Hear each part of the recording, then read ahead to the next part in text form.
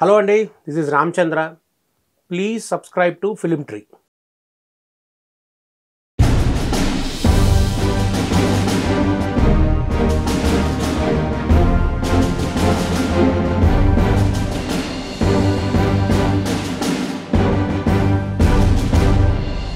నమస్తే రామచంద్ర గారు. నమస్కారం అండి. ఎలా ఉన్నారు?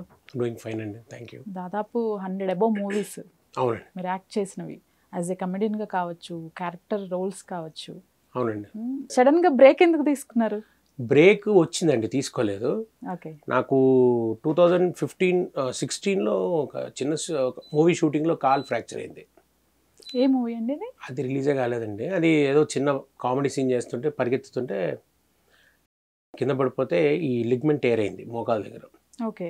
సో అది రికవర్ అవ్వడానికి నాకు 3 years పట్టింది. 3 years ఎందుకంటే రాంగ్ ట్రీట్మెంట్ అయింది. ఎక్కువగా రాంగ్గా ట్రీట్మెంట్ అంటే నాకు తెలిసి ఆ వైద్యం అవి చాలా రకాల వైద్యాలు చేయించాను, అసలు చేయించకుండా. Okay. So it took 3 years. రఫ్లీ 3 years తర్వాత మళ్ళీ నేను నా కాలు మీద నుంచోగలిగా. అంటే నా కాలుకి ఈ లెఫ్ట్ లెగ్ మోకాలు కింద భాగానికి పై భాగానికి టోటల్ కనెక్షన్ పోయింది. సీరియస్ ఇంజరీ అయింది. నేను బెడ్ రిటర్న్ అయ్యి తర్వాత వాకరు తర్వాత స్టిక్ అలా ఇంకా నేను నుంచుంటాను హోప్ అయితే పోయింది. కానీ అలా రెగ్యులర్గా మళ్ళీ దాని కన్సల్ట్ ట్రీట్మెంట్ తీసుకుంటూ మళ్ళీ ఇప్పుడు ఈ మాత్రం ఐమ్ బ్యాక్. ఇప్పుడు పర్ఫెక్ట్. సో అంతా సెట్ అయిన తర్వాత నేను మళ్ళీ ఏమైందంటే ఇన్ని రోజులు చేసి మర్చిపోయింది, మొత్తం జీరోకి వచ్చేసింది. మళ్ళీ ఫస్ట్ నుంచి స్టార్ట్ చేయడం అయింది. అలా స్టార్ట్ చేసిన సినిమాలు ఫస్ట్ సినిమా సరిలేరు నీకెవరు, అనిల్ రావులపూడి గారిది, మహేష్ బాబు గారిది. తర్వాత రెడ్. ఆమె కొంచెం దారిలో పడుతుందరా అనుకునేసరికి యాజ్ యూజువల్ కోవిడ్ 2 years అందరికీ ఇబ్బంది పెట్టింది కదా. ఓకే. సో ఆ విధంగా నాకైతే చాలా గ్యాప్ వచ్చినట్టు. అంటే ఇప్పుడు ప్రపంచం అందరికి 2 years కోవిడ్ అయితే నాకు 5 years అన్నట్టు. పేరెంట్స్ అంటే బ్యాక్గ్రౌండ్ తరపున ఇండస్ట్రీ సైడ్ ఎవరు లేరు?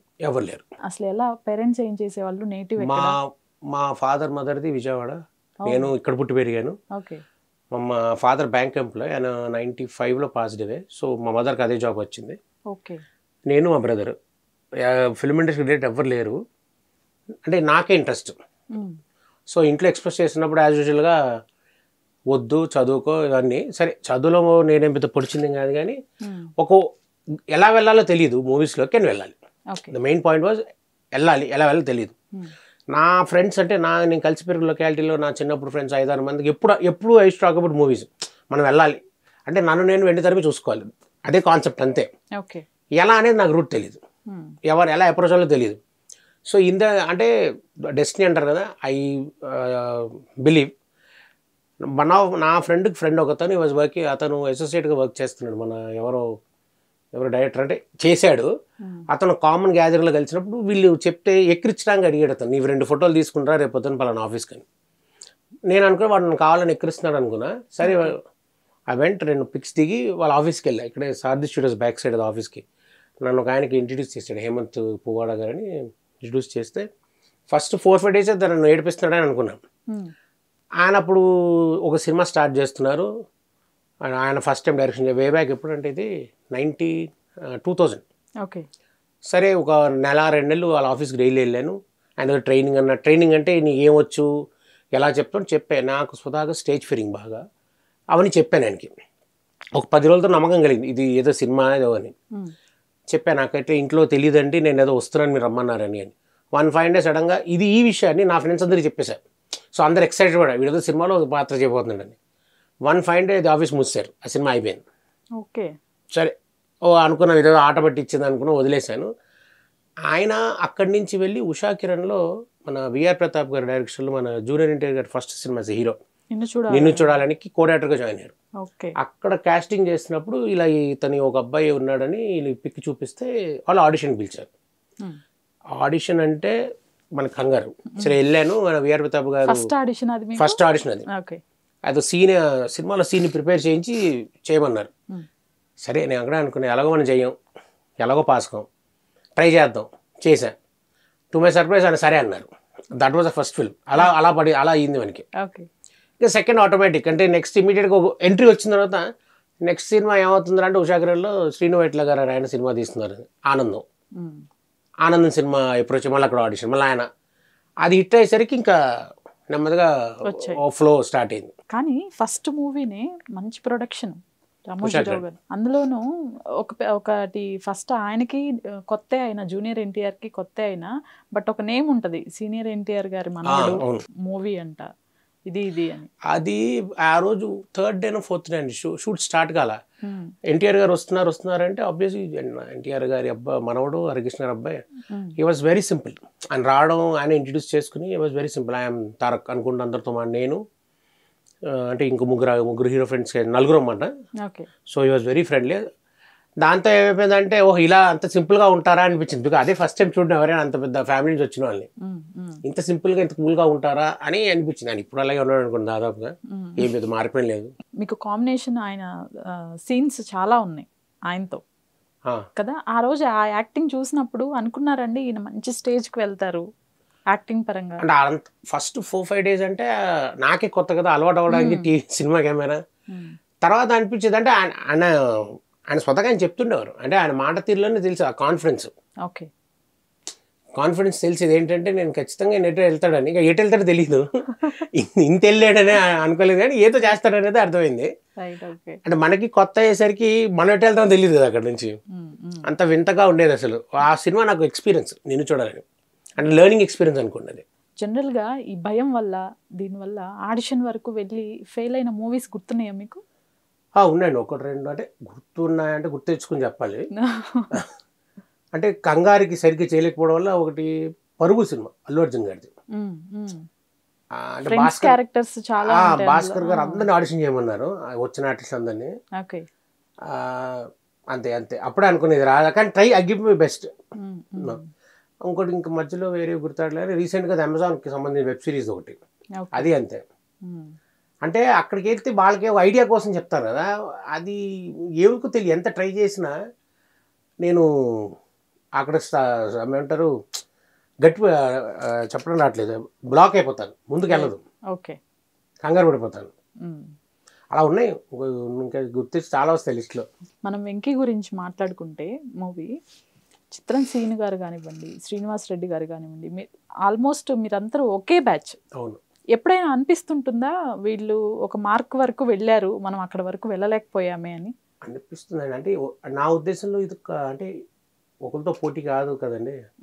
సరే మనం అనుకున్నాము ముందున్నాం అనే కాకుండా చేసుకుంటూ ఉన్నాం.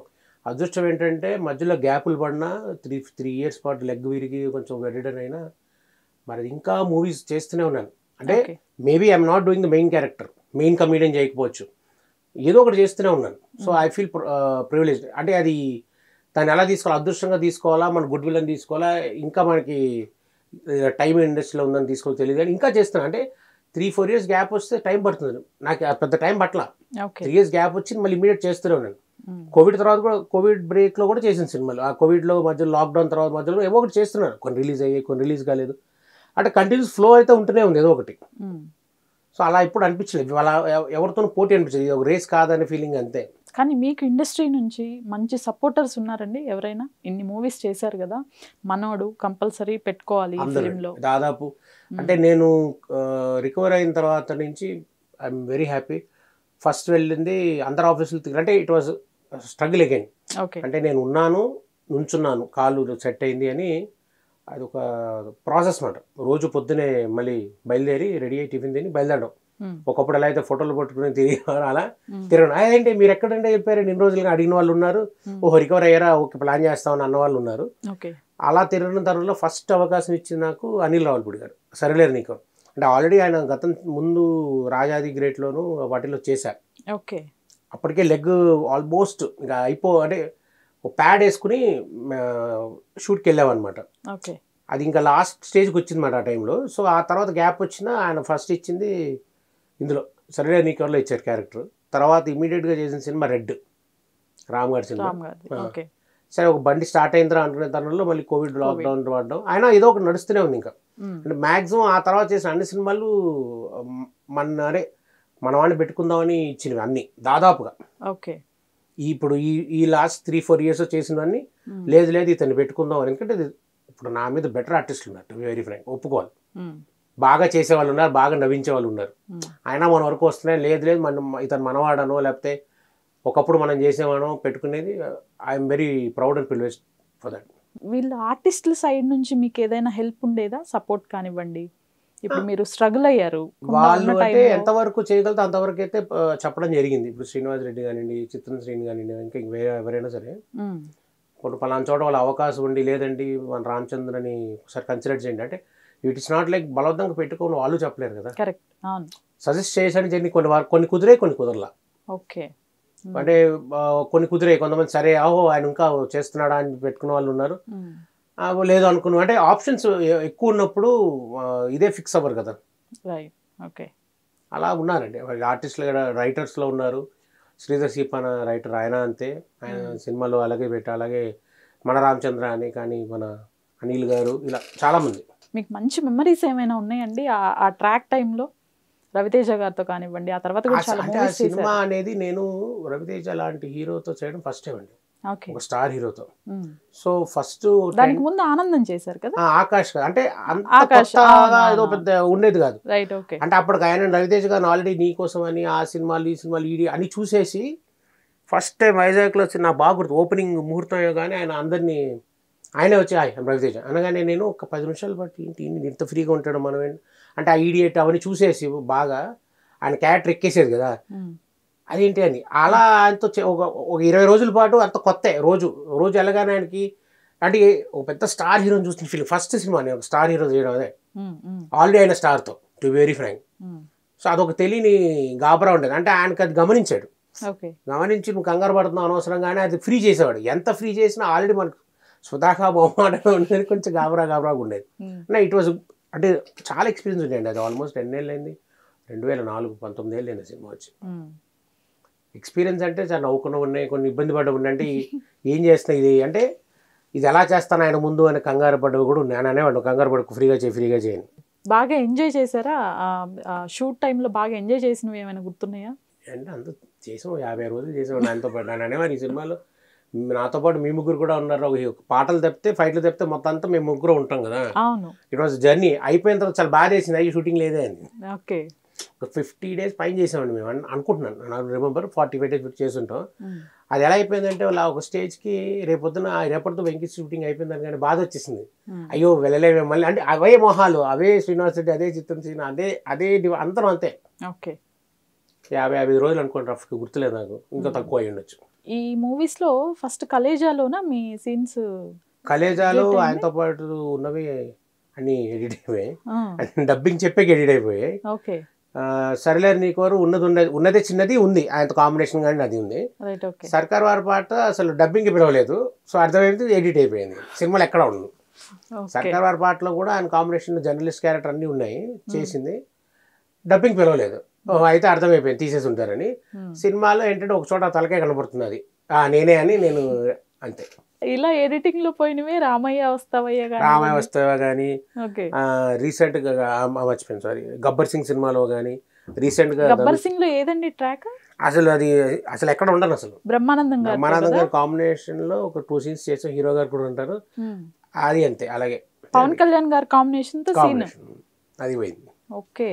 అంటే ఎడిటింగ్ లో వెళ్ళిపోయేది, ఆయన మన తప్ప లెంత్ పెట్టి మన కోసం ఎందుకు ఉంచుతారని. సరే విషయం బాగా చేసేది, అయ్యి ఉంటే బాగుండేదే అని. ఈ సార్ మూవీలో అండి ఆల్మోస్ట్ చాలా వరకు మీ క్యారెక్టర్ సరే చాలా రోజుల తర్వాత ఒక పెద్ద హీరోతో ఒక పెద్ద సినిమాలో మనకి వేషం పడిన తర్వాత బాబు ఇది కొంచెం అంటే మన ఎలా ఉంటుందంటే ఇది మనకి ప్లస్ అవుతుంది, కంపల్సరీ అవుతుంది కదా. ఇప్పుడు ధనుష్ సినిమా రీచ్ ఉంటుంది అని అనుకున్నా, తీరోజు ఏమీ లేదు అందులో, అది ఎడిటింగ్లో వెళ్ళిపోయింది. డ్రీమ్ ఉంటుంది పవన్ కళ్యాణ్ గారితో చేయాలి, చిరంజీవి గారితో చేయాలి. చాలా మంది వాళ్ళని చిరంజీవి గారిని ఇన్స్పైర్ అయ్యి వచ్చిన వాళ్ళే. నేను విన్నదాని ప్రకారం మీరు కూడా ఆయన ఇన్స్పైర్ అయ్యి వచ్చారు అని చెప్పేసి విన్నాను. ఆయనతో మరి స్క్రీన్ షేర్ చేసుకున్నారు. అందరవాడు సినిమాలో చేశానండి, చిరంజీవి గారు అందరవాడు cinema, శ్రీనివాట్ల director. Recent God father లో కూడా గాడ్ ఫాదర్ చేశారు. ఈ రెండు అంటే అందరవాడు సినిమా ఎట్టి పరిస్థితుల్లో ఆయన పక్కన ఒక్క నిమిషమైన ఒక సెకండ్ ఉంచాలని అనే ఒక తాపత్రయంతోనే శ్రీనివాట్ల గారు ఇంటి చుట్టూ తిరిగితే ఆయన సరే ఆలోచించి ఓ క్యారెక్టర్ పెళ్ళికొడుకు క్యారెక్టర్ ఒకటి ఉంది పెట్టారు, చేశా. డైలాగ్ ఉంటే నేను చెప్పే డైలాగ్ అక్కలేదు సార్, ఊరికి పక్కన నుంచి చాలని. ఆ తర్వాత మళ్ళీ ఆయన సినిమాలు ఎంత ట్రై చేసినా ఏది పడలే. గాడ్ ఫాదర్ సినిమా అంటే వేషం వచ్చినప్పుడు అడిగిన క్వశ్చన్ ఏంటంటే, సార్ ఒక్కటైనా చిరంజీవి గారి పక్కన ఒక్క షాట్ అయినా అని. తప్పకుండా అండి అన్నారు. అది అంటే ఇలా చాలామంది అడిగేట, అది అందరికీ కుదరలేదు. కానీ మన పవన్ కళ్యాణ్ గారితో స్క్రీన్ షేర్ చేసుకున్నారు. అంటే ఆయన ఫస్ట్ పరిచయం చేసినప్పుడు ఇలా తను అనగానే చూశాను మిమ్మల్ని చాలా మూవీస్లో అన్నారు. సో ఆయన చూశారనగానే ఐ ఫీల్ వెరీ హ్యాపీ. చూశాను మిమ్మల్ని అంటే పేరు తెలీదు అన్నారు. చెప్పాను రామచంద్ర అండి అని. చూశాను మిమ్మల్ని అన్నారు. బాగుంది, బాగా చేస్తున్నారు మీరు, టైమింగ్ బాగుంది అన్నారు. ఇక దాని మీద ఏమంటున్నాను, ఒక స్టార్ మనల్ని అది చెప్పటమే గ్రేట్. అంటే ఆయన ఉన్న రేంజ్కి ఆయన చూశాను అనడమే ఇట్ ఈస్ వెరీ హ్యాపీ. ఎందుకంటే ఇప్పుడు ఎంతో చూస్తుంటాడు ఆయన పొద్దున మనని గుర్తుపట్టి ఎదురు నుంచి ఇలా రామచంద్ర అని తెలుసు చూశాను అన్నాడు. It's great compliment. ఇన్ని మూవీస్ చేశారు కదా, ఈ క్యారెక్టర్ చేసిన తర్వాత ఆ మూవీ రిలీజ్ అయ్యి ఈ క్యారెక్టర్ చాలా బాగా చేశాను అని మీకు మీరు సాటిస్ఫైడ్ అయింది ఏదైనా ఉందా? అంటే నేను చేసిన ప్రతిదీ నాకైతే తప్పు కనపడుతుంది. అది సహజంగా అందరికీ కనపడుతుంటా. అది నేను ఫస్ట్లో నా ఒక్కడికి ఏదైనా మ్యానుఫ్యాక్చరింగ్ డిఫెక్ట్ అనుకున్నాను. లేదు చాలామంది చెప్పారు అది. అంటే చేసేసిన తర్వాత చూస్తే అనిపిస్తుంది ఇది ఇంకొంచెం బెటర్గా చేయొచ్చేమో, ఈ డైలాగ్ ఇలా చెప్పుండొచ్చేమో, నేనే కంగారు పడ్డానా, లేకపోతే నేను ఎందుకు అలా చేశాను అనే ఒక అంటే ఇంకా బెటర్మెంట్ కోసం. It's not like mistake guilt feeling కాదు, ఇంకా బెటర్మెంట్గా ఉంటే బాగుండేమని. సో ఆ సాటిస్ఫాక్షన్ అనేది నాకు ఎప్పుడు కనపడలేదు. మీకు ఇలాంటి రోల్ చేయాలి అని ఏదైనా ఉందండి అంటే పర్టికులర్గా?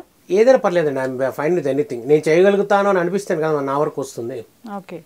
సో వచ్చింది కరెక్ట్గా చేస్తే చాలు అనే ఫీలింగ్ నాకు. ఇలా అలా అనే రిజిడ్ ఏం లేదు, ఇదే చేస్తా అదే చేస్తా, ఫ్లెక్సిబుల్. వాళ్ళకి వీడు చేసేది బాగుంటుంది అని అనుకుని రామచంద్ర నీకు ఇది బాగుంటుందంటే okay, I'm fine with it. సెట్లో ఎప్పుడైనా ఎక్కువ టేక్స్ తీసుకొని డైరెక్టర్ చేతిలో తిట్లు తిన్న సందర్భాలు ఉన్నాయా? శ్రీనివాట్లుగా చాలా చాలా తిట్టడం అంటే ఏంటిది అన్నో ఉన్నాయి, చాలా ఉంటాయి కొంచెం. ఓకే.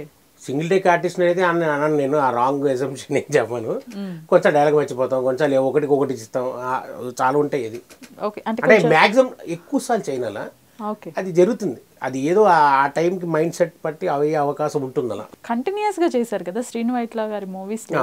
ఫస్ట్ ఆనందం, సొంతం, తర్వాత వెంకీ, మధ్యలో ఆనందం ఆనందమైన సినిమా తీశారు, అందులో చేసా అందరివాడు,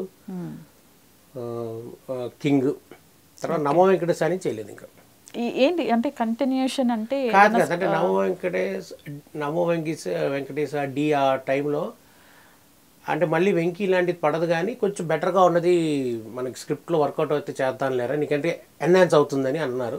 అది అలా అలా కుదరలేదు, అంతే అయిపోయింది. అది దుబాయ్ సినిమా చేశారు.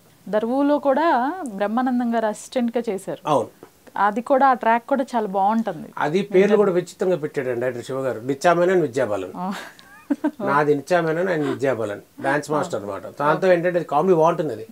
అది ఎంతవరకు రీచ్ అయిందో తెలియదు, కానీ ఇప్పుడు ఎపిసోడ్స్లో కామెడీ ఎపిసోడ్స్లో బాగా రీచ్ అయింది. అప్పుడు ఓవరాల్ సినిమా ఎఫెక్ట్ మీద అది పెద్ద రీచ్ అయినట్లేదు, కానీ బాగుంటుంది అది. ఈ మూవీస్ అన్ని పక్కన పెడితే డీజే టిల్లు మళ్ళీ డీజే టిల్లు ఎలా డైరెక్ట్ ఆడిషన్కి వెళ్ళారా లేకపోతే? లేదండి, నేను డీజే ఇప్పుడు మళ్ళీ మనం ప్రతి ఆఫీస్ తిరిగే తరుణంలో అంటే ప్రతి చోటుకి వెళ్ళి అలా వెళ్ళి డైరెక్టర్ని కలిసినప్పుడు లేదండి ఒక క్యారెక్టర్ ఉంది, నేను మిమ్మల్ని ఆ క్యారెక్టర్కి కానిస్టేబుల్ క్యారెక్టర్ అని చెప్పేశాడు. సరే ఓకే బాబు 5-6 days అన్నాడు. సరే వర్క్ ఉంటుంది అనుకున్నా. సడన్గా తన కో డైరెక్టర్ ఉన్నాడు ఆర్కే అని, అతను కాల్ చేసి అది కాదండి ఎల్లుండి షూటింగు ఒక 3 hours అన్నాడు. 3 hours ఏముంటుంది అన్నాడు.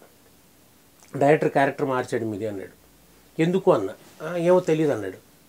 సరే ఓకే, సరే అసలు ఏమి ఈ మైండ్ బ్లాంక్కి వెళ్ళాను. అంటే హాఫ్ డే అంటే ఏముంటుంది, హాఫ్ డేలో ఏం తీస్తాడు మన మీద అనుకుని వెళ్ళాను. ఫస్ట్ చేస్తున్నప్పుడు సరే ఇదేదో అదే మనకి మాట ఇచ్చాడు కదా అని చేస్తున్నాడేమోలే కానీలే అనుకుని చేశాను. సెకండ్ బిట్ థర్డ్ బిట్ చేసినా ఒక ఐడియా వచ్చింది, ఇదేంటి కొంచెం వెరైటీగా తీస్తున్నాడు అని. డబ్బింగ్ చెప్పినప్పుడు ఒక క్లారిటీ వచ్చింది, ఓహో ఇదేదో ప్లేస్మెంట్ పడుతుంది అనమాట అని. ఎంతవరకు హెల్ప్ అవుతుంది అనేది రిలీజ్ అయ్యాక తెలిసింది నాకు. ఇప్పుడు ఒక సెట్ ఆఫ్ పిల్లలు, రోడ్డు మీద చూసే పిల్లలు కానీ లేకపోతే బయట జనాలు అంటే కాలేజ్ స్టూడెంట్స్ అందరూ, ప్రెసెంట్ జనరేషన్ అందరూ డీజేటీలో కనెక్ట్ అయిపోయారు. డీజేటీలు అరే వాడే డీజేటీలో చేశాడు అంటారు. సరే ఓకే రా బాబా ముందు మర్చిపోయారు, వాళ్ళకి తెలియదు ముందు. వాడికి వెంకీ అంటే తెలియదు, పుట్టుండడు అప్పటికి, ఇంకా వాడికి 13 14 ఏళ్ళలో వాడు డీజేటీ నుంచి మళ్ళీ ఫ్రెష్ వాడి లైఫ్. వాడికి మీరు బాగా చేశారు అంకుల్ అంటాడు. ఓకే థ్యాంక్ యూ అయితే.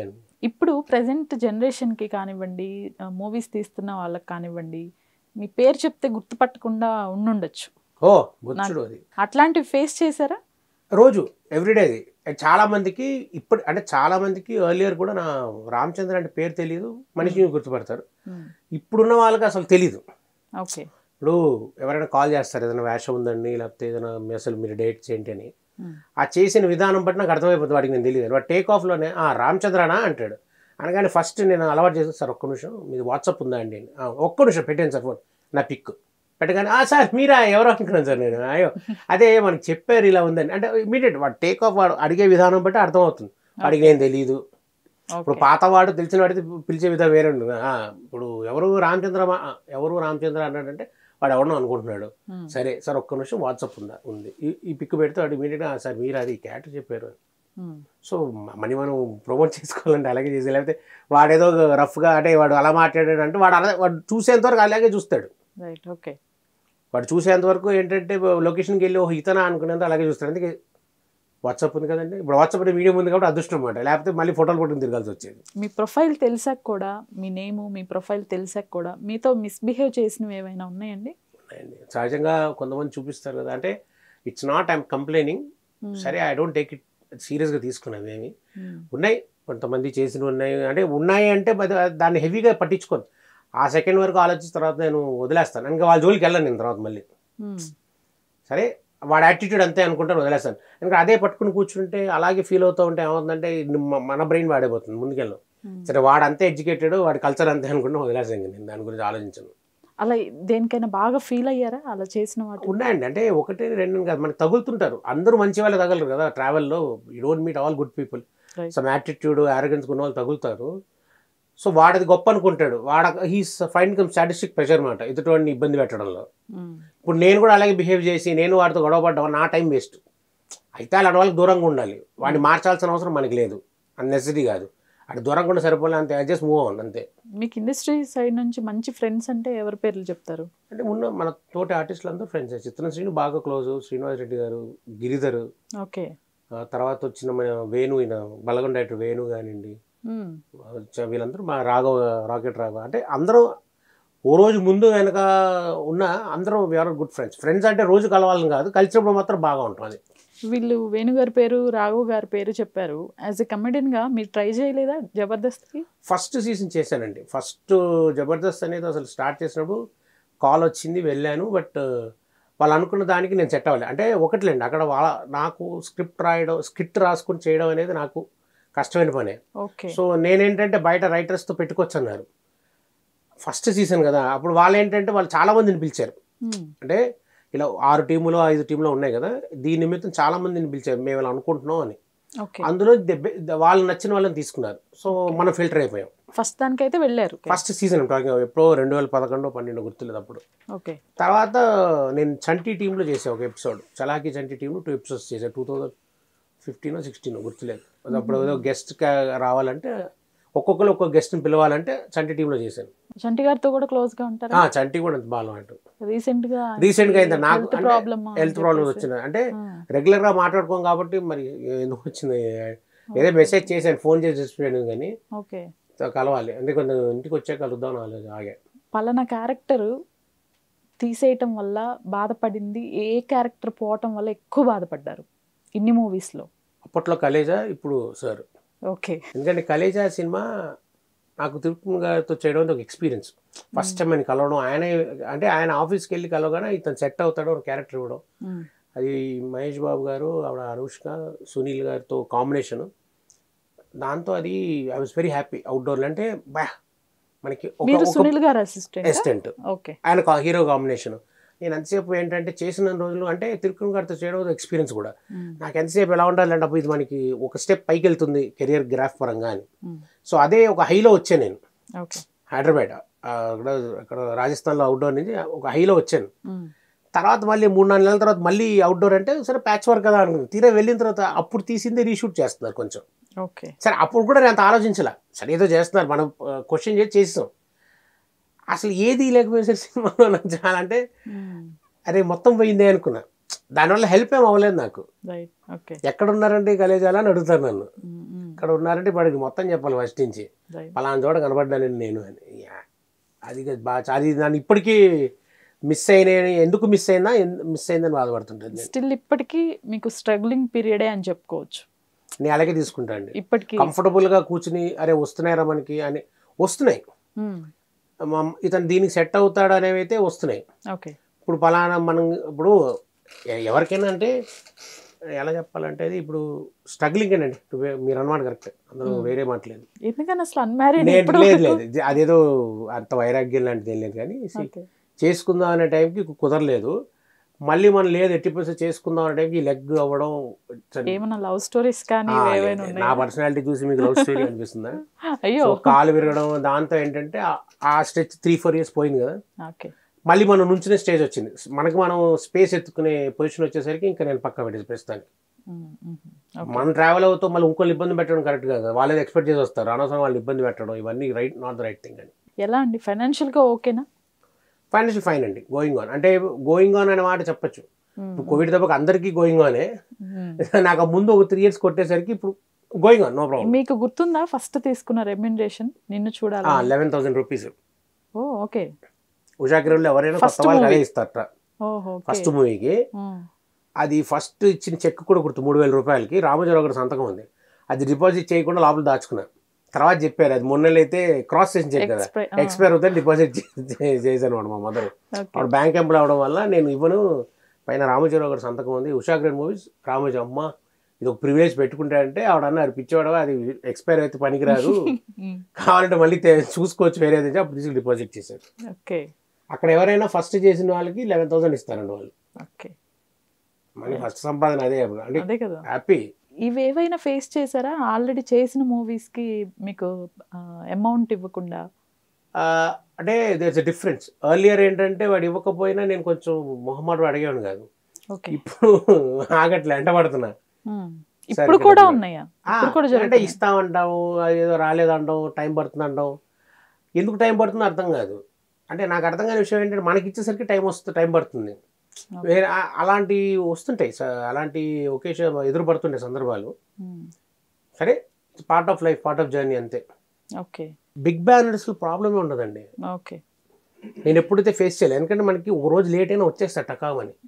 ఇలాంటివి వచ్చి ఎక్కడంటే ఈ న్యూ కమర్స్ వస్తారు సినిమా తీసేద్దామని, వాడు లాస్ట్కి వచ్చే టైట్ అయిపోతాడు. అయిపోవడంతో వాడు ఏం చేస్తాడంటే ఇదిగోండి సార్ రేపు ఎల్లుండి అంటే ఆ సాగు తీస్తూ ఉంటాడు, దాని అలా ఆ సాగు తీయడం దగ్గరే ఉంటుంది. అది ఇండస్ట్రీలో రావటం ఎంత కష్టమో సర్వైవల్ అవ్వటం కూడా అంతే కష్టం. అంటే నా ఉద్దేశం కెమెరా ముందు ఎంతైతే యాక్ట్ చేస్తామో వెనక అంత యాక్ట్ చేయాలండి ఆర్టిస్ట్, నా సెన్స్లో. ఇప్పుడు స్ట్రగ్లింగ్ డేస్లో మనం ఎంతైతే వంగుంటామో సక్సెస్ వచ్చాక కూడా అలాగే హంబుల్గా లేదనుకోండి, అది యారగెన్స్ కింద లెక్క అవుతుంది. అంటే నా సక్సెస్ నేను ఎంజాయ్ చేసే అర్హత కూడా నాకు ఉండదు. మీరు ఆలోచించండి, ఇప్పుడు స్ట్రగ్లింగ్ డేస్లో ఎలాగో మనం ఏంటి అని అనలేము. ఏంటి ఎవరికైనా ఉంటుంది, ఒక చిన్న ఎక్కడో ఒక 0.1% ఉంటుంది ఏంటి అనే ఒక యాటిట్యూడ్ వాయిస్ అనేది ఉంటుంది. సక్సెస్ అయ్యాక కూడా ఆ వాయిస్ అంటే అది యారగెన్స్ కింద లెక్క అవుతుంది. వీటి చూసా సక్సెస్ రాగానే మాట తీరు మారిందని అంటే అప్పుడు కూడా అలాగే ఉండాలి హంబుల్గా. అంటే ఒరిజినాలిటీ అనేది ఇంట్లో పెట్టేసుకు వచ్చేయాలి పొద్దున. వాట్ ఆర్ యూ అనేది ఇట్ ఈస్ ఇన్ హౌస్ అంటే వచ్చి వెళ్ళిపోవాలి. ఇక్కడ ఒక్కసారి వాడు అంటే ఫర్ ఎగ్జాంపుల్ జస్ట్ సింపుల్గా వాడు సక్సెస్ వచ్చింది, వాడు కాలిమి కాలేసుకుని కూర్చున్నాడు, ఆ ముందు వరకు కూర్చోలేదు, అది ఫాల్ట్ అయిపోతుంది చాలా మందికి. నేను గమనించాను. Maybe I'm right are wrong, నేను ఓపెన్గా చెప్పేస్తాను, ఎందుకంటే ఐఎమ్ రైట్ ఆర్ రాంగ్. అది ఎందుకు అనేది నాకు అర్థం కాదు. వాడి కష్టం వాడు పడ్డాడు, వాడి స్ట్రగుల్ వాడు అయ్యాడు, వాడి అదృష్టమో వాడి డెస్టినీయో వాడి కష్ట ఫలితమో వాడికి సక్సెస్ వచ్చింది. Let him enjoy boss. వాడేవి కొండ మీద కోతిని అడగట్లేదు కదా, ఏదో వాడు కాలి మీద కాలేసుకుంటున్నాడో లేదా ఏంటి సార్ అంటున్నాడు, ఏదో కొంచెం అది తప్పైపోతుంది. ఇన్ని మూవీస్ చేస్తున్నప్పుడు ఏవైనా ఇన్సిడెంట్స్ చూసారండి? ఇట్లా ప్రమాదాలు జరుగుతుంటాయి కదా షూటింగ్ టైంలో అనుకోకుండా. నేను అంటే ఫస్ట్ చూసింది నా కొత్తలో చిత్రం సీన్కి వెళ్ళి లెగ్ ఫ్రాక్చర్. నువ్వు వాడేదో తేజ గారి సినిమా షూటింగ్ వెళ్ళి అక్కడ కాలు ఎరగొట్టుకున్నాడు. అంటే నిన్ను చూడాలని సినిమా ఫినిషింగ్లో ఉండగా వాడు వాజ్ బిజీ, అప్పటికే చిత్రం వచ్చి వాజ్ బిజీ ఇనఫ్. కాలు ఎరగొట్టుకుని ఆ 3-4 నెలలు ఇబ్బంది పడ్డాడు. తర్వాత ట్రీట్మెంట్ రికవరీ, అదొకటి చూసాను నేను. మధ్యలో చిన్న చిన్న దెబ్బలు తాగడం, దెబ్బలు అంటే అదేదో మనకు తెలియకుండా అవుతుంది, కానీ తర్వాత నేను అమ్మో మనం జాగ్రత్తగా ఉండాలనుకుంటే నాకు పడింది. జస్ట్ ఒక 1 feet హైట్ రాడ్ మించి పరిగెత్తాలి అంతే, జంప్ అనకూడదు, పరిగెత్తాలి. రిహార్సల్ చేశాను, టేక్లో కొట్టుకుని కింద పడ్డాను. అది నేను అప్పుడు తెలియలేదు అది లోపల అంత డ్యామేజ్ అయిందని. అది ఆ సినిమా అలాగే ఫినిష్ చేసాం, అంటే ఫినిష్ అంటే ఆ షెడ్యూల్ ఫినిష్ చేసాం. తర్వాత అది వాపు వచ్చింది, ట్రీట్మెంట్ అటు ఇటు వెళ్ళి మొత్తాన్ని కొట్టింది. అదే టైంలో నేను 4 సినిమాలకు డీజే ఒకటి చేస్తున్నాను.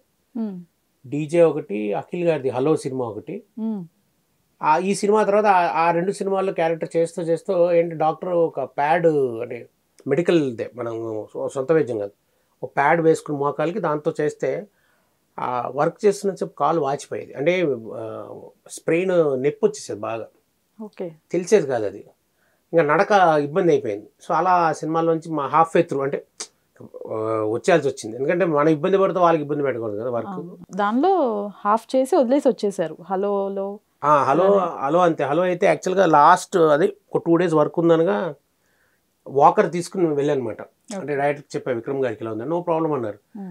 అంటే వాకర్ తీసి పక్కన పెట్టగానే స్లిప్ అయిపోయా. ఇంకా అప్పటికి ఫైనల్ డ్యామేజ్ అనమాట ఇంకా.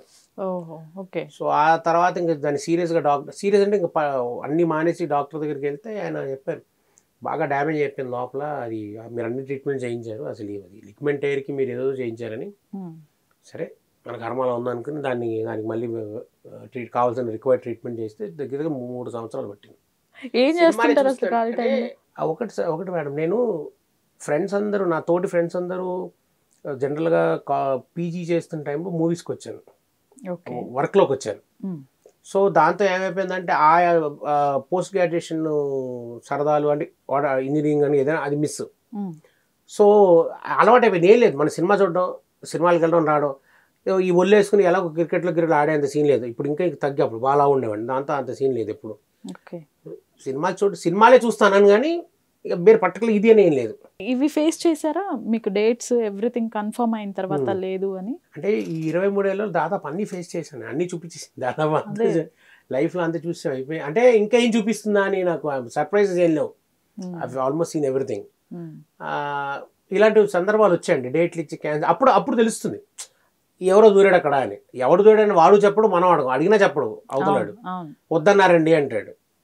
సరే అయితే మరి కొంతమంది అయితే అసలు సెకండ్ ఫోన్ రాదు, అండర్స్టూడ్ అంటే అది వద్దనుకున్నాను నేను. మూవీస్ గుర్తున్నాయండి అలా?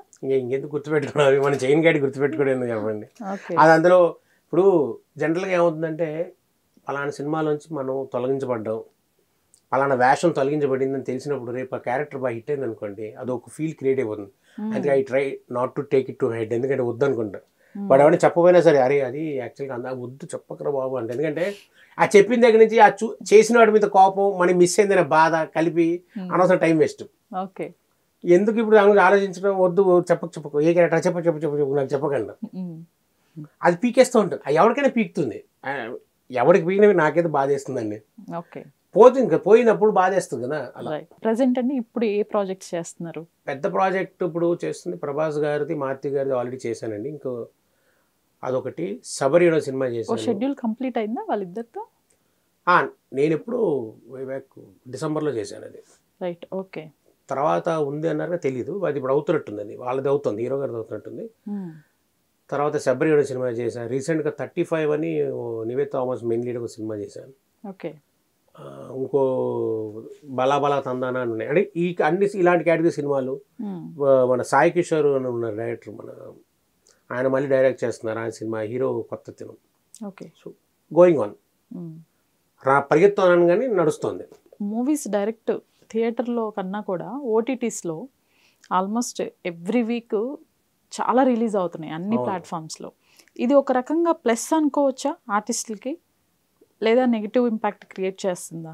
Theatre experience always theatre experience నా ఫీలింగ్ అండి. ఏమో ఓటీటీలో చూసే వాళ్ళు ఉంటారు, బట్ కొంతమంది ఏమంటారంటే మేము థియేటర్కి వెళ్తే మాకు 3,000 ఖర్చు అవుతుంది బాబు, పాప్కార్న్ గిప్కార్న్ అంటారు. Sir that is there feeling. నేనేది ఏంటంటే ఏమి కొనుక్కోకు, థియేటర్లో సినిమా చూసిన ప్రశాంతంగా ఆ సౌండ్కి ఎంజాయ్ దట్ దేర్. సరే ఎవరో, నేనైతే I prefer the watching movie hall. ఆ సౌండ్కి what ever the sound system it is, మనం అక్కడ ఆ చూసిన ఫీల్ వేరు. ఇంట్లో ఓటీటీలో దాన్ని ఎఫెక్ట్ చేసుకుంటూ ఫార్వర్డ్ చేసుకుంటూ మళ్ళీ రివైండ్ చేసి ఆ సీన్ చూస్తూ అనేది వేరు. కానీ దీనివల్ల ఏమైందంటే మనకి పరభాష సినిమాలు ఎక్కువ చూస్తున్నాం. మలయాళం, తమిళ సినిమాలు కూడా మనం ఏమంటారు ఈ ప్రైమ్లో, నెట్ఫ్లిక్స్లో తెగ చూసేస్తున్నాం. సో తెలిసిపోతుంది ఎక్కడ సినిమా అవుతుందో కూడా అని.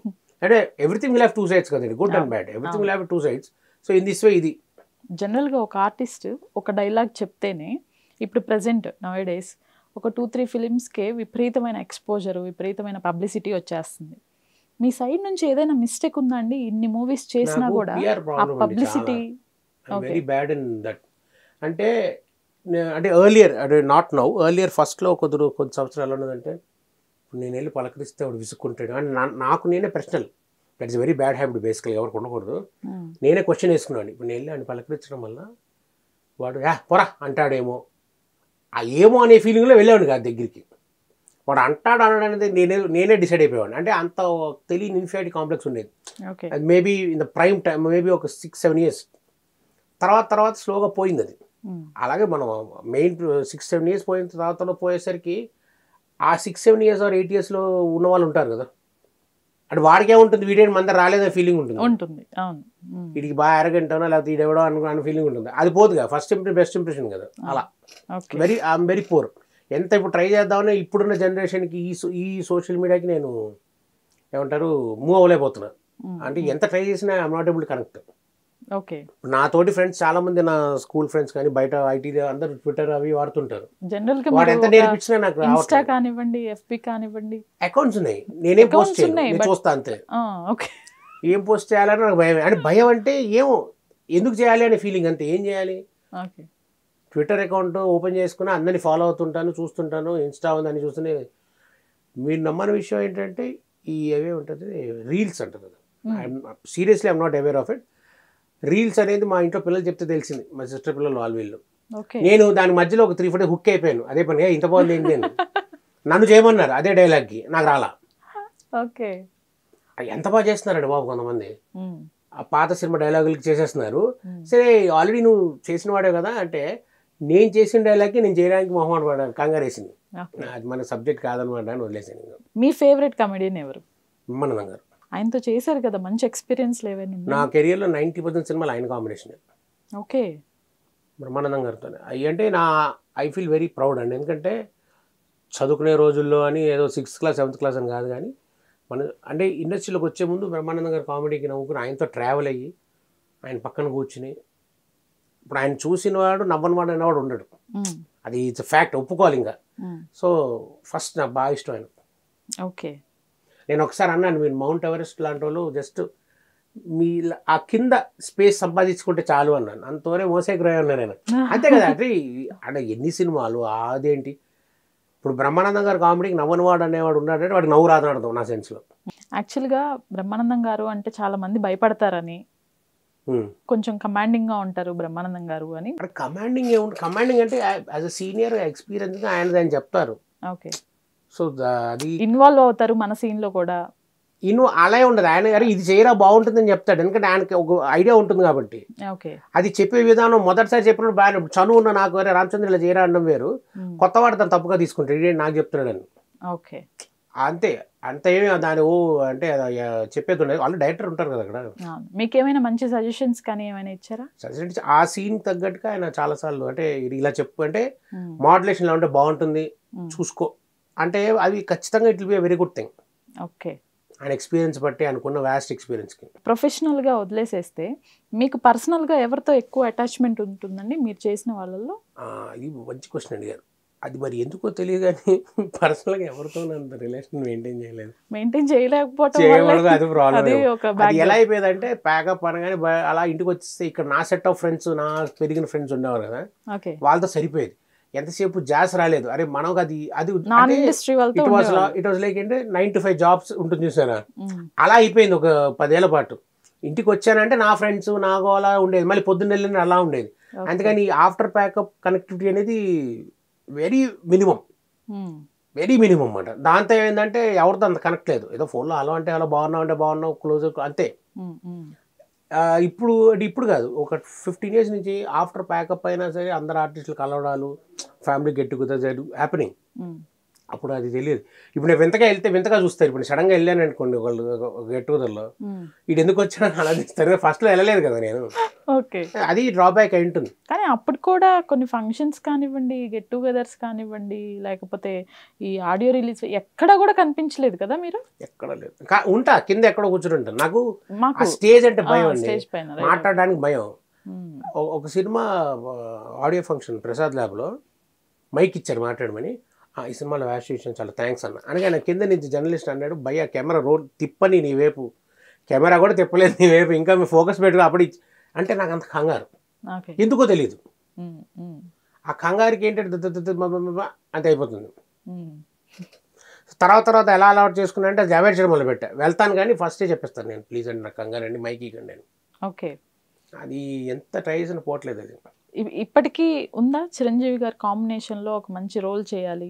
అది ఎప్పటికీ ఉంటుంది. అది దానికోసం ఏమన్నా హార్డ్ వర్క్ చేస్తున్నారా? హార్డ్ వర్క్ అంటే అక్కడ ఆయన పక్కన చేయడానికి 100 రెడీ ఉంటుంది. దాంతో ఏంటంటే అది ఎప్పటికి ఉంటుంది. అది ఆయన పక్కన ఒక వేషం అంటే కనబడి వెళ్ళిపోయేది కాదు, అలా ఒక థ్రోట్ లాగా లేకపోతే ఒక స్పాన్ ఉండాలని నా కోరిక.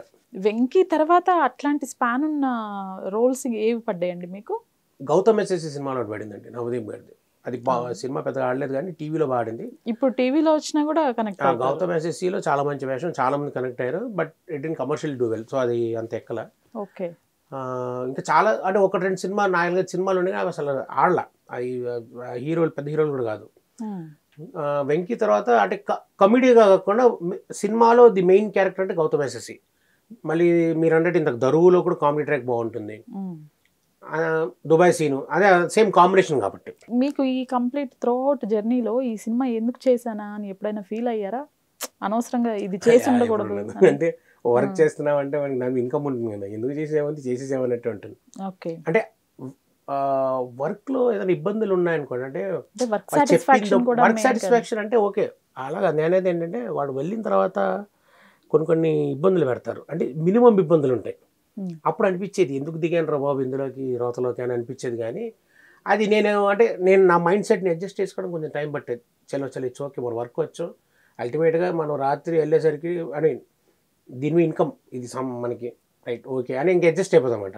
అలా ఇబ్బందులు అంటే ఎటువంటివి? చిన్న ఉంటాయి అవి, అది పట్టించుకునేవి కావు, ఆ టైంకి పట్టించుకునేవి. జనరల్గా అంత ఏమంటారు భూతత్వం పెట్టి చూసేవి కావు, చిన్న ఉంటాయన్నమాట. బేసిక్ నెసెసిటీ అంటారు చూస్తారు, అలాంటి దగ్గర కొంతమంది కొన్ని చోట్ల ఇబ్బందులు పెడతారు. అవి ఏమవుతాయంటే అవి ఆ వర్క్ ఆ రోజు ఇబ్బంది పెడతాయి. So I try to tell them బాబు కొంచెం ఇబ్బంది పెడుతుందిరా అంటే, అందుకని ఎక్కడ గొడవ చేయడాలు నసపెట్టడాలు అనేది ఉండదు. మేము లేదండి మేము ఇంతే, నువ్వు ఇంతే కదా, ఓకే నేను ఫిక్స్ అయిపోతాను మెంటల్గా వాడు ఇంతే ఇంకా మారడు, ఆడి రోజులకి వెళ్ళొద్దు, మన పని మనం చేసుకున్నావా అల్టిమేట్గా వెళ్ళిపోయేవాడు. ఇప్పుడు అంటే క్యారివాన్స్ ఉన్నాయి జనరల్గా, ఇప్పుడు ఏంటంటే క్యారవాన్స్ ఉన్నాయి లేకపోతే ఇంకేదో అలాగే. అదేది మినిమం నెసిటీ ఉంటుంది ఏదో, అది కూడా ఉండవు కొన్ని చోట్ల. వాడు ఎందుకు నీకు అంటాడు. మనకేమనిపిస్తుంది అంటే దీనికోసం పొద్దున లేచి వచ్చాము మనం ఇంత ఇబ్బంది పడడం కోసం, అదే ఇంట్లో పడుంటే పర్లేదుగా మనం ఏదో తింటున్నాంగా. ప్రొడక్షన్ సైడ్ ఫుడ్ కానివ్వండి, అక్కడ కూడా ట్రీట్మెంట్ వేరేలా ఉంటుంది. ఉండేది ఉంటుంది ఒప్పుకోవాల్సిందే. ఇవి మీరు ఫేస్ చేశారు? అందరు ఫేస్ చేస్తారండి, అదేముంది అందులో. అది పార్ట్ ఆఫ్ లైఫ్ అంతే. అటు సైడ్ మారదు, ఇబ్బంది పడే మనం అలవాటు పడిపోతాం స్పాన్ టైం. సరేరా బై సక్సెస్ వచ్చాక చూసుకుందాం ఇలాంటి ఫీలింగ్లోకి వచ్చేస్తాడు వీడు. ఓకే. ఇవన్నీ ఎందుకు దులిపికెళ్ళిపోవాలి. నా ఉద్దేశం ఏంటంటే అండి, అంటే టు బి వెరీ ఫ్రాంక్, అది చాలా మోడస్ట్గా అనిపించచ్చు కానీ క్యారవాన్ లేదా వాడు ఫుడ్ పెట్టలేదా ఇవన్నీ ఆలోచిస్తూ ఉన్నాం అనుకోండి, మన మెయిన్ పర్పస్ మిస్ అయిపోద్ది. మిస్ అయిపోయి అంటే వచ్చిన వర్క్ మిస్ అయిపోద్ది. అయితే మనం చేసే వర్క్ వల్ల రేపొద్దున కెరియర్ పరంగా ఒక స్టెప్ పైకి ఎక్కుతాం. ఆర్ఎల్స్ ఆ వర్క్ మీద మనకు సంపాదన వస్తుంది, ఇన్కమ్. మనం వచ్చింది ఇది కదా, వేరే రాదు కదా ఇన్కమ్. వాడు ఇది ఇవ్వలేదు అది ఇవ్వలేదని మనం మొహం ఆడుచుకున్నా లేకపోతే నసబెడతా ఉన్నాను, అసలుది పోతుందని నా ఫీలింగ్. అలా అని మీరు ప్రొవైడ్ అది మీరు అడగరా అంటే లేదు, ఆ ఆస్తి ఏంటి సార్ ఇది లేదా అని అడుగుతా. లేదంటే అంటే అడ్జస్ట్ అయిపోతా, సార్ పర్లేదండి నేను అడ్జస్ట్ అయిపోతా అంతే. అంతేకాని దాని గురించి స్టిక్ ఆనే ఉండను నేను. Okay, because I see the bigger picture. వెనక కెరీర్ పరంగా ఆ సినిమా హెల్ప్ అవ్వచ్చు కదా, ఇలాంటి చిన్నవి పట్టించుకుంటుంటే వర్క్ చేయలేమని. పర్సనల్ లైఫ్లో కానీ కెరీర్లో కానీ మోసపోయిన సందర్భాలు ఉన్నాయండి? కెరియర్లో పర్సనల్ లైఫ్లో ఉన్నాయండి. పర్సనల్ లైఫ్లో ఉన్నాయా అంటే ఉన్నాయి. ఫైనాన్షియల్ పరంగా కొంచెం నమ్మి డబ్బులు ఇన్వెస్ట్ అవి ఉన్నాయి, కానీ గట్టిగానే కొట్టేసి అదే టైంలో కూడా ఈ లెగ్ ఇంజరీ అన్ని రకాలుగా ఒకటేసారి ఆ 16, 17, 18 స్పాన్లో బాగా గట్టి కొట్టేమాట. సో అది కోలుకోవడానికి చాలా టైం పడుతుంది. ఎంత ఇన్వెస్ట్ చేశారు? గట్టిగా పోయింది, లక్షలతో పోయింది పోవడం. అది ఇంకా రాదు దానికి ఎదురు కట్టాల్సి వచ్చింది. దాంతో నాకు ఇంకా అదే టైంకి కాలు విరిగి బెడ్ దేనిలో పెట్టారు అమౌంట్? అంటే ఇన్వెస్ట్మెంట్ అని కానీ ఫ్రెండ్స్తో 2-3 ఫ్రెండ్స్తో ఒక బిజినెస్లో వాళ్ళతో వెంచర్లో ఇన్వెస్ట్ చేయడం. రియల్ ఎస్టేట్ అని కాదు, వాళ్ళు బిజినెస్ పెట్టారండి. సో మ్యానుఫ్యాక్చర్ యూనిట్లు అందులో పెట్టడం, అవి దెబ్బ కొట్టడం.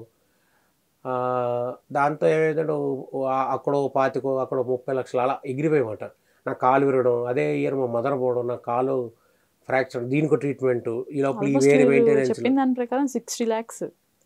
చాలా బాగా గట్టిగా 25-40 లక్షల వరకు పోయింది అనుకోండి. ఆర్డర్ మనీ ఎంత పోయిందండి. ఇవన్నీ మీరు వీటి నుంచి సంపాదించుకున్న నేను amount ఏ కదా సంపాదించుకుందే. కష్టపడి? దీనికి తోడు నా ట్రీట్మెంట్కి మళ్ళీ సపరేట్ ఖర్చు, అలా అలా మొత్తం పడిపోయింది గ్రాఫ్. ఓకే. అంటే ఒక ప్లస్ నుంచి జీరోకి మైనస్లోకి వచ్చేసింది మేడం. మైనస్ నుంచి ఇప్పుడు జీరోకి వచ్చాను. జీరో నుంచి ప్లస్కి వెళ్ళాలి, చూద్దాం, టేక్ సమ్ టైం. మనం ఫోర్ ఫ్రంట్లో ఉంటే అంటే హ్యాపెనింగ్గా ఉంటే వేరు కదా. ఇప్పుడు మనం చాయిస్ అయిపోయాం, వాళ్ళు లేకపోతే వీడు లేకపోతే అప్పుడు రామచంద్ర అయ్యేసరికి టైం పడుతుంది కదా. మీతో ఇంతసేపు మాట్లాడితే అర్థమవుతోంది కోపం చాలా తక్కువ వస్తుంది. వర్క్ పాయింట్ ఆఫ్ వ్యూ అసలు రాదు. నన్ను అంటే మీరు అంటే విషయం గుర్తొస్తుంది. నన్ను ఒక ఆర్టిస్ట్ అడిగాడు ఒకసారి, నువ్వు లొకేషన్లో చాలా కూల్గా ఉంటావు, ఎవరేమన్నా పట్టించుకోవు అని చెప్పా. 6:30 తర్వాత కనబడబోయా, నీకు చెప్తాను డిఫరెన్స్, వేరియేషన్ తెలుస్తుంది అని. ఎవరి మీద ఉంటుంది? మా ఫ్రెండ్ ఉండేవాడు, మా వెరీ చైల్డ్హుడ్ ఫ్రెండ్, ఇప్పటికీ నాతో ఉన్నాడు. దుబాయ్లో వర్క్ చేసేవాడు. మనకి వాళ్ళకి 3 hours తేడా కదా. 7 o'clock నేను ఇంటికి వచ్చి స్నానం చేసి ఫ్రెష్ అయ్యాక వాడికి రింగ్ ఇచ్చాడు, ఫోన్ చేశాడు, చెప్పరా అనేవాడు. వాడు ఇవాళ పొద్దున్న రావాడు, వాడు పోడేటర్ వాడు, ఇవాళ పొద్దున్న వాడు మొత్తం ఈ ఫ్రస్ట్రేషన్ అంతా వెంటౌట్ చేసేవాడు. వాడు మొత్తం వింటాడు. వాడు ఆఫీస్ నుంచి ఇంటికి రూమ్ నడుచుకుంటూ వెళ్ళేవాడు. అలా 4 years మాట. రోజు వాడు రింగ్ ఇపోతే వాడు కంగారు వచ్చేది, అరే ఇదేం రింగ్ లేదు, ఏం జరిగిందని. లేదా నైట్ షూట్ తెల్లవారుజాము చేస్తాను అనేవాడు. తెల్లవారుజాము వద్దరా, నాకు మీకు వాడికి 3 hours తేడా కాదు. నేను చెప్పా 6:30 తర్వాత కనబడబోయా, నీకు తెలిసిపోద్ది ఎంత ఫ్రస్ట్రేషన్ ఉందో అని. వాడితో ఫోన్లో మాట్లాడుతుంటాడు, వాడు ఇలా చేశాడు, ఆయనకి నోటికి వచ్చిన అన్ని ఫ్రస్ట్రేషన్. మళ్ళీ తెల్లారిపోతుంది ఫ్రెష్గా, భయ్యా గుడ్ మార్నింగ్ ఎలా అన్నారు అని. సో ఆ యాంగిల్ అది మాట. ఎప్పుడు కూడా బర్స్ట్ అవుట్ అయింది ఒక్కటి కూడా లేదు, కోపం వచ్చి కూడా ఎక్కడ నాకు గుర్తుండి కాదని 100% చెప్తాను. ఎవడైనా ఏదైనా వాడి స్క్రిప్ట్ అటు రాసుకుంటే నేనేం చేయలేం, కానీ వర్క్ పాయింట్ ఆఫ్ వ్యూ నుంచి ఎక్కడ బర్స్ట్ అయిన సందర్భాలు లేదు ఎవరి మీద. వాడు తిట్టడాలు, అరవడాలు ఏది ఉండదు. ఏదైనా తల్లి ఓకే, నన్ను నేను ఓకే ఓకే అనుకుని వెళ్ళిపోవడమే. తర్వాత ఉంటుంది 6:30, 7 తర్వాత అది వేరే వర్షన్ వస్తుంది బయటికి. ఎక్కడొచ్చినా బ్రేక్ అవ్వాలి కదా. అంతే కదా. ఇప్పుడు చాలా మంది ఇప్పుడు లేటెస్ట్గా ఏం చేస్తున్నారు, అదే మొన్న కూడా చెప్తున్నాడు, గోడలో అవతలని చూసి అద్దం ముందు చూసుకుని తిట్టుకోని. నేను అప్పుడే చేసాడు మా ఫ్రెండ్ దగ్గర. ఏం చేయను, వాడికి రింగ్ ఇస్తే వాడు చేశాడు దుబాయ్. ఇద్దరం ఫోన్ అనుకుని రే వాడరా నన్ను ఇవాళ పేమెంట్ అడిగితే అన్నాడు రా వాడు మేనేజర్ కోడేటర్ గారు, నువ్వు ఎవడని అడిగాడు రా అని. అది ఇంకా ఆ రోజు పడ్డవన్నీ. నెక్స్ట్ డే మళ్ళీ వాడి సార్ గుడ్ మార్నింగ్ సార్ అండి. వాడేమనుకున్నాడు అంటే ఇటు మనం తిట్టిన దానికి అడ్జస్ట్ అయిపోయి అనుకున్నాడేమో బహుశా. మరి ఏం చేస్తాం, ఎక్కడో బ్రేక్ అవ్వాలి కదా. ప్రొఫెషనల్గా కానివ్వండి, లేకపోతే సేమ్ పర్సనల్ లైఫ్లో బాగా బాధపడ్డ సందర్భం ఏంటండి? అంటే కెరియర్ అంటే ఒకటి మేడం, నేను ఒకటేసారి అన్ని దెబ్బలు తగిలి 2016 డబ్బులు పోవడం. మా మదరు అనేది ఫాదర్ మదర్ ఎక్స్పైర్ ఎవరికైనా బాధాకర విషయమే. అది మరీ దారుణం అంట. అంటే ఆవిడ వీళ్ళు సిక్కుకున్నారు, ఆవిడ వెళ్ళిపోతారు అనుకోలేదు. కానీ మరీ తెల్లారు నేను ఫిలిం సిటీకి వెళ్ళాలి షూటింగ్కి. మధ్యాహ్నం నుంచి వచ్చి చెకప్కి తీసుకెళ్తారన్న. నేను మాట్లాడుతూనే ఉన్నాను, ఆ లోపల ప్రాణమే పోయింది. నాకు తెలియదు ఎప్పుడు పోయిందో. అది సినిమాటిక్గా ఉంటుంది. అంటే నా లైఫ్లో జరిగింది కాబట్టి నేను అవుతా చెప్తున్నా. నేను ఇలా పక్కన లైవ్ పడుకుని చెప్తున్నాను, నువ్వు అసలు ఏం పెట్టుకోకు, నేను రేపు ఆఫ్టర్నూన్ నుంచి వచ్చేస్తా తీసుకెళ్తా అని. ఆవిడ చేయి ఇక్కడ పెట్టుకున్నాను. మా తమ్ముడు వచ్చి ఎవరితో మాట్లాడుతాం అన్నాడు. ఆవిడ పోయి చాలాసేపోయింది అప్పటికి. అదొకటి. దాని మించి అంటే ఇవన్నీ ఏంటంటే మనకి పేరెంట్స్ కాబట్టి ఉంటుంది. నాకు బాగా ట్రామాటిక్ ఎక్స్పీరియన్స్ ఏంటంటే వర్క్ లేకపోవడం. 3 years ఇంట్లోనే ఉండి అలవాటు పడి సడన్గా వర్క్ లేకపోతే ఎలా ఉంటుందండి. అంటే మన పనికిరాం, అంటే కాల్ లేదు కదా, మన వర్క్ చేయడానికి ఎవరో ఎలిజిబుల్ అప్పుడు. అంటే ఎలా ఉండదంటే ఏం చేయాలని అర్థం కాదు, ఏం చేయాలా. That was most traumatic phase. అది అంటే గాడ్స్ గ్రేస్. అంటే ఎప్పుడు ఆ డిప్రెషన్ అనేది రాలేదు, కానీ మేబీ అది కూడా డిప్రెషన్ ఏమో. ఆ ట్రామా ఫేస్ చేస్తారు కదా, అది కూడా ఏమో. అది తప్పదు. అంటే ఒక స్టేజ్ డాక్టర్ కూడా మీరు నుంచోవడం కష్టమేమో అన్నాడు. దాని మించి నేనేమంత సినిమాలో చూపించినట్టు కష్టపడిపోయి ఎక్సర్సైజులు చేయాలేం కాదు. కానీ ఏం చేయాలి సార్ అన్న. ఏం చేయాలంటే మీరు ఎక్సర్సైజ్ చేస్తూ ఉండండి, ఒక స్పాన్ ఆఫ్ టైం అన్నాడు. సరే ఇంకొక స్టేజ్ అనుకుని ఇది అవ్వదేమో అని. బట్ ఐ కుడ్ బట్ ఇప్పుడైనా సరే ఆ కాన్షియస్ ఉంది. అంటే నేను రికవర్ అయింది 2019, 4 years అయింది కదా. 19లో డాక్టర్ దగ్గరికి వెళ్ళినప్పుడు ఆర్థోపెడిక్ సర్జన్ దగ్గరికి ఆయన హ్యాపీ, నువ్వు you can go back to work అన్నాడు. ఎవడిస్తారు సార్ ఇప్పుడు 4 years ఎవడు పట్టించుకోడు మనీ అన్న. ఆయన అన్నాడు, కానీ నేను ఎందుకు కుంటుతున్నావు అన్నాడు. అంటే నేను నడుస్తుంటే కొంచెం కాన్షియస్గా నడుస్తామట, పడిపోతానేమో అని. నేను చెప్పాను సార్ 4 years లైఫ్లో మొత్తం పోయింది, మొత్తం జీరోకి వచ్చాను. అప్పుడు ఆయన చెప్పారు, నువ్వు ఏదైనా జీపర్ క్రాసింగ్ సిగ్నల్ దగ్గర రోడ్ దాటడానికి, లేకపోతే ఒక కుక్కను ఏదైనా వదిలించుకుంటే ఆటోమేటిక్ రిథమ్ నీకు వచ్చేస్తుందని. ఇలా కాక వేరేగా ఏంటి సార్ అంటే ఓ 4-5 ఏళ్ళు అదే వస్తుంది, అదే బెటర్ అండి. ఎందుకంటే ఈ తరుణంలో మళ్ళీ పడ్డాను అనుకోండి, అది ఉండిపోయింది మైండ్లో. ఇప్పుడు ఎవరితో మాట్లాడితే నడుస్తే నేను ఫాస్ట్గా నడిచేస్తా, ఒక్కనే నడవాలంటే మెట్టు చూసుకుంటా. ఎందుకంటే అది మైండ్లో ఉండిపోయింది, పడిపోతాను మళ్ళీ అని. అది పోవడానికి టైం పడుతుంది.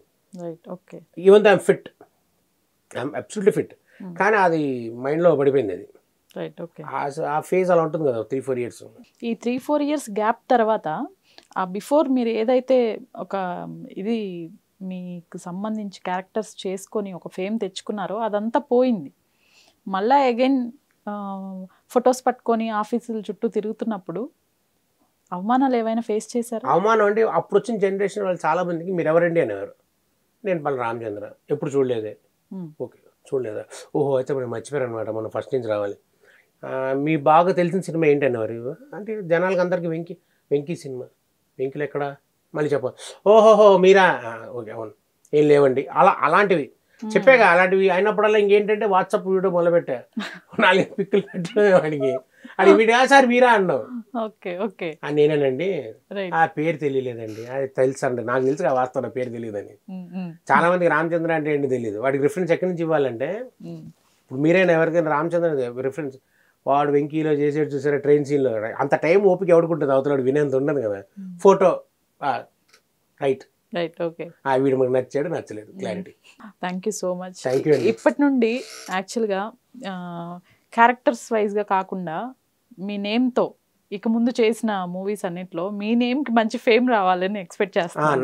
నాకు ఫేస్ వస్తే గుర్తింపు, ఫేస్తో పాటు నేమ్ కూడా, ఫేస్కి ఉన్న గుర్తింపు పెరిగితే చాలు. నేమ్కి వస్తే అసలు నేమ్కి జీరో, ఏం లేదు. రామచంద్ర అంటే ఎవడో తెలియదు, అది వస్తే చాలు. నాకు అది తెలియాలి. రామచంద్ర అంటే రామచంద్ర కానీ నా ఫేస్ స్ట్రైక్ అవ్వాలి. ఎవడు అని ఒక 5-6 ఫోటోలు రాకూడదు ఆర్టిస్ట్ మైండ్లో. రామచంద్రనా వాడు ఎవడు, రామచంద్రనా అంటే చాలు. థ్యాంక్ యూ అండి. థ్యాంక్ యూ వెరీ మచ్ అండి. Thank you.